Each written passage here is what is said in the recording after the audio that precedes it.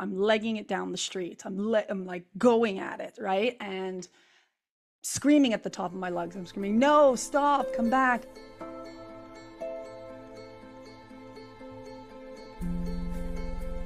Hi everyone. So Friday night, I was walking down the street and minding my own business. And then out of nowhere, completely to my surprise, a scooter flies past me and grabs my handbag. In it, I had my keys, my wallet, my phone, my headphones, basically anything you would have in your bag, of course. And it was just so unexpected, so surprised. Obviously, a professional thief. Next thing I know, I'm legging it down the street. I'm like going at it, right? And screaming at the top of my lungs. I'm screaming, no, stop, come back, leave the keys, leave the phone. And I'm thinking, like, I don't care about the money. I don't care about my cards. I don't care.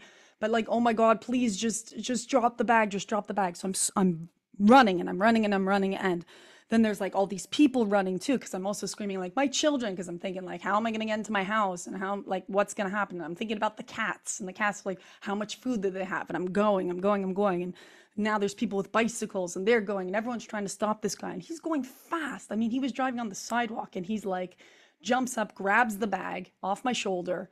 And of course I let it go right away. Thank God I didn't fall over. He jumps off the sidewalk and he's off, you know, he's gone. And, oh, and there was a guy next to me and he's like screaming like, I'll kill him. I'm going to get him. I'm going to kill him. Let's kill the guy, which, you know, is insane. But eventually I get to sort of the next traffic light. I think I did like 3 blocks like that. And then I get to the next traffic light and like I finally stop and have to accept the fact that it's gone. My house keys are gone. My phone is gone. And everything in my phone is gone. My wallet is gone. All my ID, my driver's license, my bank card, my identity card, my medical card, everything. And this group is forming around me and it's like, what the hell do we do? And like, where did he go? And stuff like that. So I call the police and they are like, oh yeah, we're not going to help you at all. There's nothing we can do. Just go to the police station and denounce it and open a report. And I had this this fantasy in my head that, you know, something like this happens and police actually arrive and they take a statement, but that's not the case. Anyway, and so that's why my voice is insane right now, because I did damage my vocal cords with the screaming. Physically okay. I didn't fall over, I didn't get hurt, which is in itself the best thing in the world. But I wanted to share this with you because even though my voice is a mess, I want to share it with you while it's fresh. So it's funny.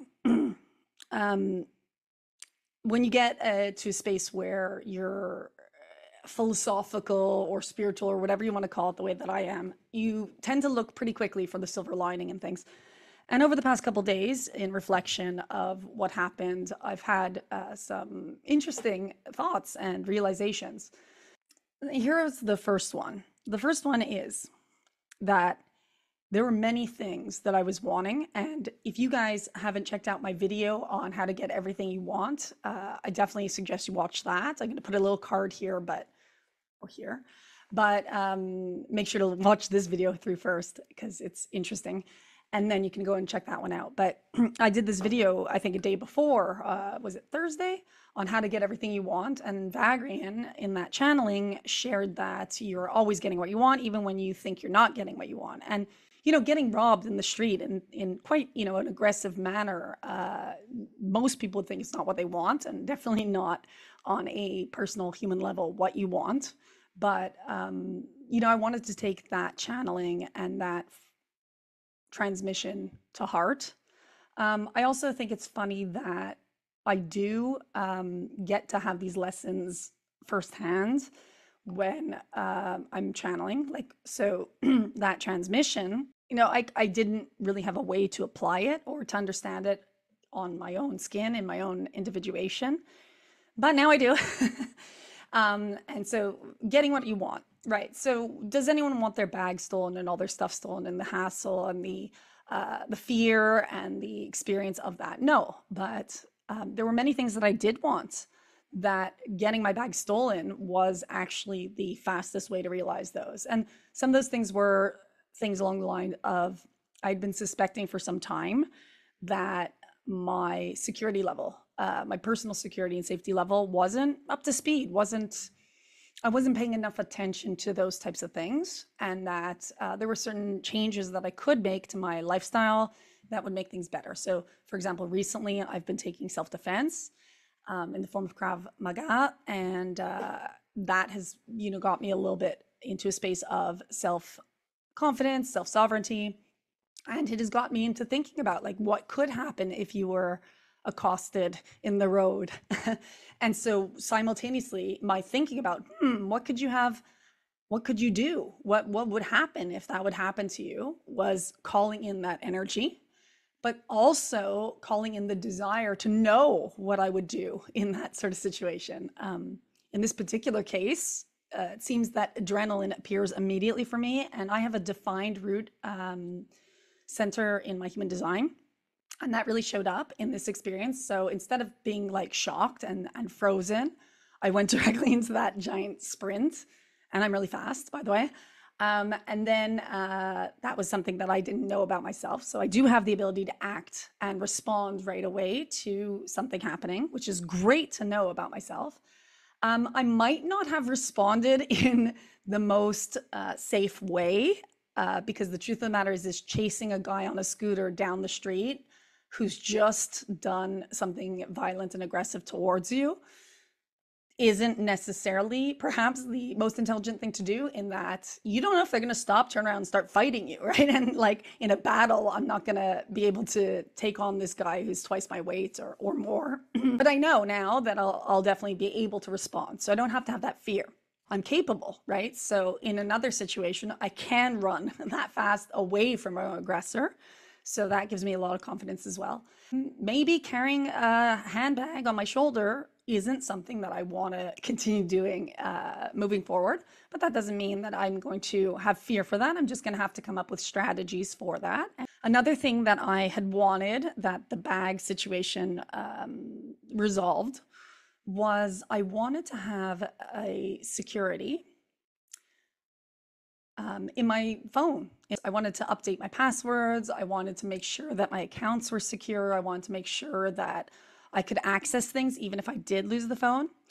In fact, earlier that day, I was working on some projects, and I had an issue. I couldn't log into an account, and the only way that you could log into that account was by, checking your phone and checking the password on the phone, or confirming the password on the phone. And I even said out loud to the universe, I don't know what I would do without my phone. And now I do know what I would do.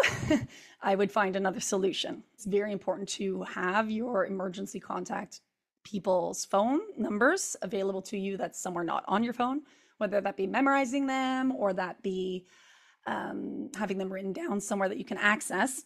Another thing I realized, and this is another thing I'm going to have to do, is I have to change all the locks in my house. I wanted to make sure that my front door was more secure. And I'd said that also earlier in the week, that I wasn't entirely sure that the locks on the doors were up to standard with, what is required if someone were to want to get into my house. So that is something that I now have the opportunity to address very quickly. Whereas before I probably would have kept putting it off and saying like, oh, I can deal with this later. It's not a big deal. I didn't have the ability to get the spare. So the first problem I want to address after this happened, so I didn't head off to the police station right away. The first problem I had to address when this happened was getting into my house. So I walked back to my condominium apartment complex, and I was lucky enough to find the doorman there, and he let me into the complex, and he had access to some phone numbers that I needed. So I started making some phone calls and couldn't get through to the person who had the spare keys. But I did manage to get a hold of my sister-in-law and get in touch with her.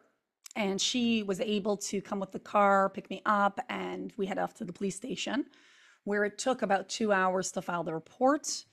And they didn't say much. They did give me the information on how to get the cards again, how to cancel the phone, how to get my driver's license to be able to drive this week, the temporary one, and do some other things that I would need to do during the week after having this problem. And so I dealt with that. And then She had a place for me to stay. She had an apartment that was empty and gave me the keys to that. So I got to get to the apartment and sleep, or at least get to the apartment and have the emotional freak out that I needed to have and allow those emotions to go through. It was almost a panic attack, the panic attack that was required and the shaking that was required to get the adrenaline out of the system. So that was also a beautiful opportunity to deal with not allowing those emotions to get trapped in the system. I think this might be one of the most important things to remember when something does happen that upsets you, is that it is quite crucial to, as soon as possible, allow yourself to feel the feelings. Then in the morning, got back in the house and called the locksmith and started to arrange to get a new phone. But it was pretty intense, the amount of administration stuff that needed to be done. But the great news is that as I'm doing this administration now, I'm also setting myself up for not having to do this in any future situations that might arise that would be similar, whether it be you leaving your bag on a train by accident, or, someone lifting it off, the back of your chair at a restaurant, etc. Other things I wanted to do, and I had called into my experience, or was calling into my experience, was I had found that lately the phone and my access to the phone had been upsetting. There's a lot going on in the world, and social media is not a very pleasant place to interact.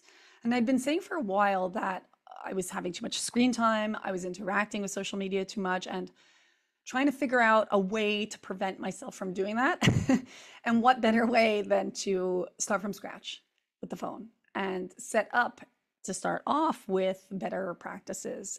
So I'm now going to be committing to not, or at least to having one day a week where I'm not using any form of social media, which will be my Saturdays, and arranging my phone to be far more minimalist and have less apps on it, so that I'm not as distracted as often. So I'll be taking less time on Instagram and things like that, and focusing my energy into creating content here, or to doing other things, living things in my actual life.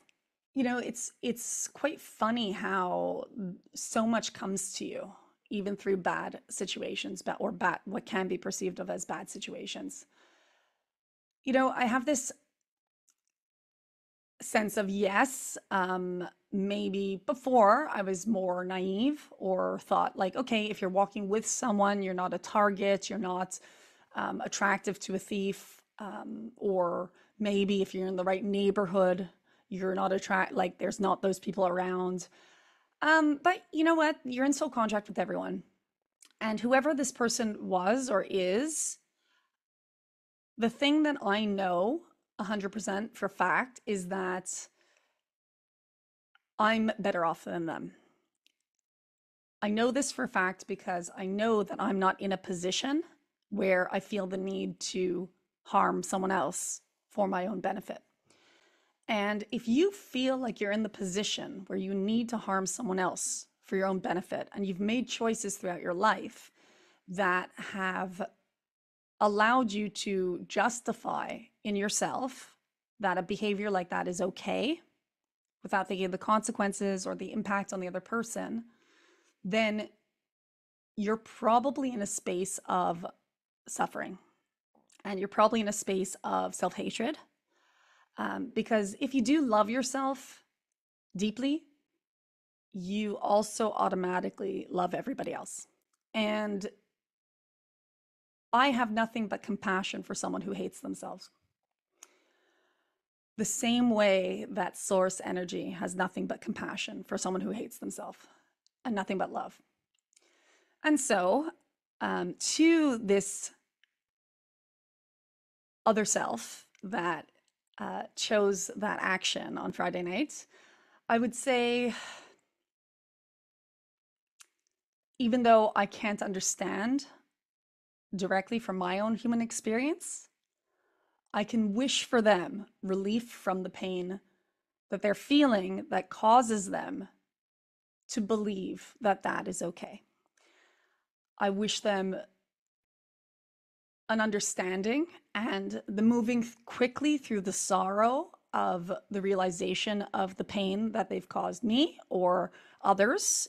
This person was a professional, so it was not their first time doing this thing, for sure, because the motorino was going way too fast. The confidence that they had in just taking the bag was way too strong. It was just too good. And, they didn't gain anything.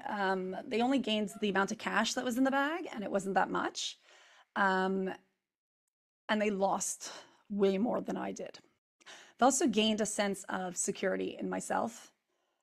Though I can't prevent the catalysts that are going to rise for me in my experience, what I do know is that I'm able to process quickly. I'm able to flip the script quickly. I'm able to reframe very quickly. And I'm able to experience things without tumbling deeply into a state of suffering. You cannot avoid the things that are on your path. You can, however, avoid the suffering that could be presented from the things on your path. That's something to be very proud of. That's something to be very content with in myself and to feel safe within. The knowing that unconditionally, whatever happens, there's aspects of me now through my growth and my understanding of my own existence that can find a way to be okay. And being okay is the important thing. Being well is the important thing in any circumstance. And that is a desire I've held for a long time, to know that deeply in myself. So that is absolutely beautiful. I'd also like to say that leading up to this event, I have been feeling a sense of foreboding or fear or preoccupation or worry or anxiety. And even the night that it happened, earlier, a couple minutes earlier, I had been waiting to meet someone. And I was waiting in this piazza, and there was a bench there, and I was looking at my phone and seeing when I can meet them. And I just said, you know what? This isn't right. This is not the right place to wait. There was that sense of like, something's off.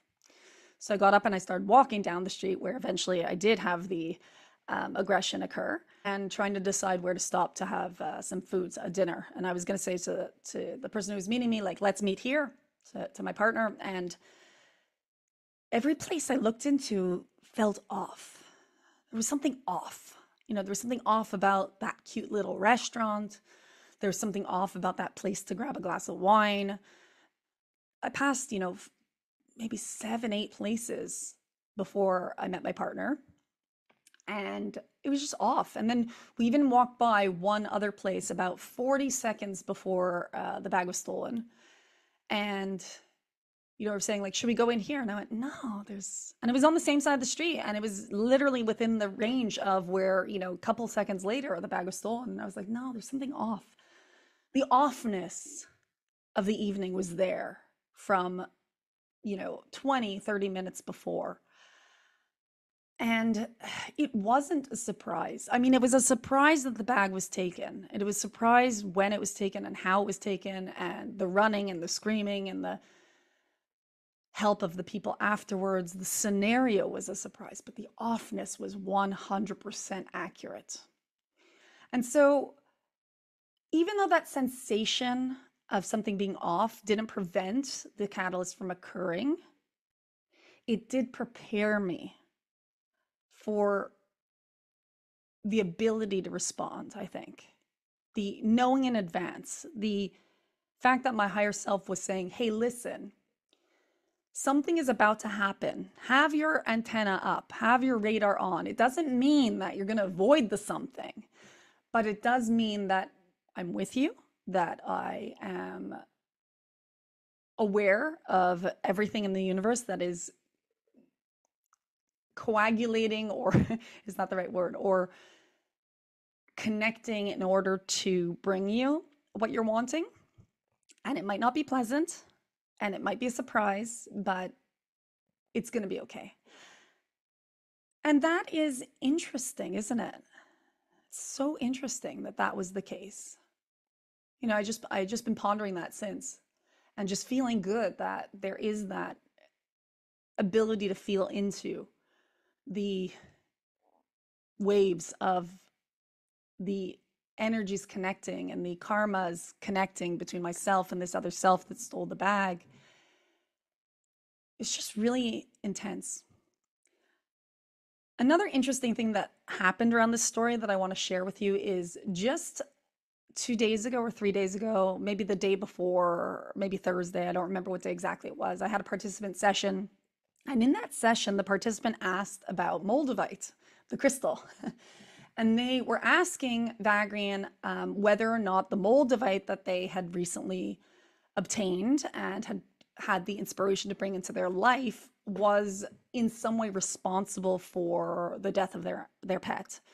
And Vagrein had, this quite surprising response that Moldavite specifically is one of the crystals that, although it does not create catalyst in your life, it does accelerate you to getting what you're wanting or calling in from your vortex.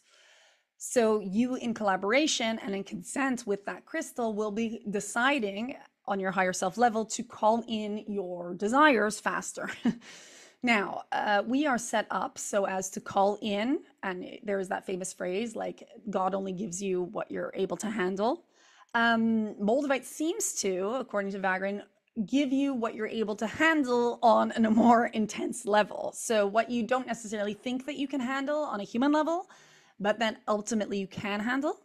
And sometimes, often, that will look like catalyst. So if you're interested in this, you can look up online properties of Moldavite and the abilities that it has, and you'll find a lot of people saying to not use that crystal because it causes all kinds of havoc and chaos and experiences. And then you'll find on the other end of the spectrum, people talking about its potency and its power and its ability to transmute and transform. And I found this fascinating because, lo and behold, the Moldavite ring that I hadn't worn for years, and you don't know why necessarily that or was it years? Yeah, it's a couple of years that you use a crystal or you don't use a crystal. You go instinctually, at least I go instinctually. Of course, after my session with this participant, I had decided to wear my ring. And I was wearing a ring when the bag was stolen. So moral of that story is, if you have Moldavite, do use it responsibly. This is exactly what Vagrein said. I think in the analogy, and I'll share that transmission with you as well, they had said if you're using one of those jetpacks, to fly, it's best to use one of those jetpacks maybe over a body of water and not inside a low-ceilinged basement, because you might hit your head on the ceiling. So Moldavite is kind of like having a jetpack, and if you're going to use it responsibly in the right environment, in the right situation, when you're actually calling in that acceleration in a concrete form. I don't know that much about where the metaphysical meets with the physical, but clearly crystals is one of those areas where they do. And I'm not currently wearing the ring. It is now safe and sound back in its box. So enough action and activity for today, or for this week, or for this month, or until I decide, hey, you know what? It might be a great idea to play around with that jetpack again. So probably I will be giving myself a little bit of rest before I get back to things. I'm not entirely sure if I'll be doing the meditation Monday tomorrow. So do check in. I might spontaneously want to do it at 12. Depends how I wake up in the morning and night. Also depends on whether or not I'm going to be able to get my documents redone, whether I'm going to be able to get my driver's license in time, because I have to drive this weekend. So do check in. You'll be notified if you hit the bell icon. And so do that. Do subscribe, because there's many more transmissions to come. And like this video if you like this video. Leave a comment below to say hello. And guys, be safe and take care of yourselves. Sending all my love.